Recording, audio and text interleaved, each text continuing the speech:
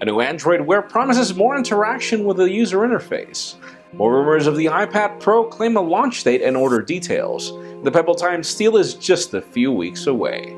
I'm Jaime Rivera, officially claiming that if it were up to me, you would all have today off, including me, obviously. This is Pocketnow Daily.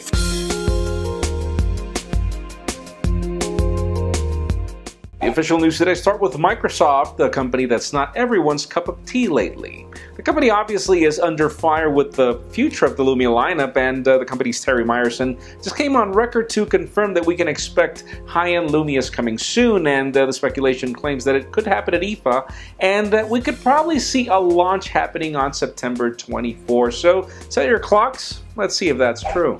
And for those of you that are still on the ropes about the Pebble-Time, well, the Pebble-Time-steel is apparently just a couple of weeks away. The company has just confirmed that it will try to give backers of the Pebble-Time-steel their unit as soon as the last week of July or early August. And they want to finish with backers that early for them to be able to sell the rest of the units to everyone else. So tell us what you think. Would you consider a Pebble-Time-steel, or how about the Pebble-Time?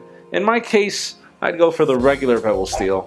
Now, if you remember a couple of weeks ago, we covered that with the launch of iOS 9, we saw that there were new colors of iPods in the works, and we thought that the news ended there, but some sources that we are still trying to confirm claim that the new iPods are not just about new colors. It seems that the new iPod Touch is bringing a 64-bit processor, as it seems that Apple is not even ready to make these products die. Even cooler is that apparently these products will be silently launched tomorrow, so we'll report back tomorrow and see what happens. And even though the iPad lineup is on decline in addition to the rest of the world of tablets lately, it seems that Apple is still trying to give us their larger 12.9-inch iPad Pro or iPad Plus.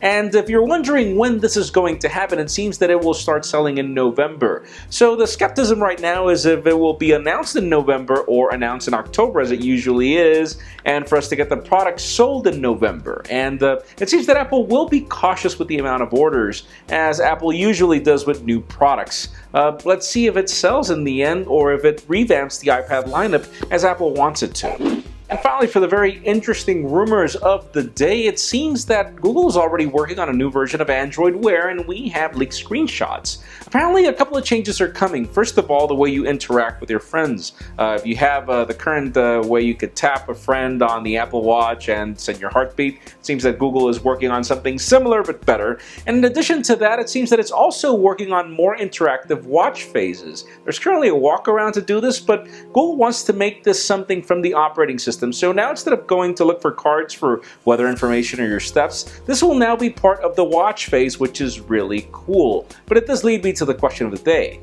Given the fact that Android Wear hasn't really sold well, what would you want Android Wear to do for you like it?